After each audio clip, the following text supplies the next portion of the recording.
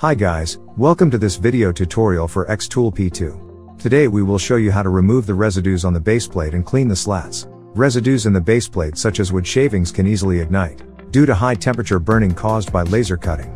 Regularly clean up the residues to prevent any potential accidents. This video has two parts.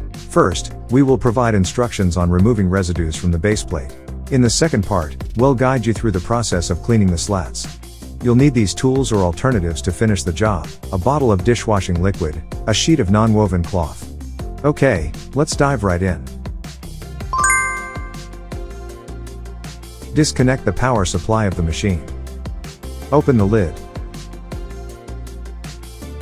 Take out the baseplate from the bottom of the machine and empty the residues. Put the baseplate back into the machine after cleaning.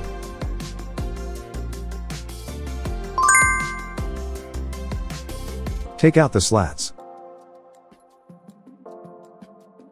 Squeeze an appropriate amount of dishwashing liquid onto the non-woven cloth. Rinse the slats with water and wipe clean with a cloth. After cleaning, place the slats into the slot, with the thinner edge facing up.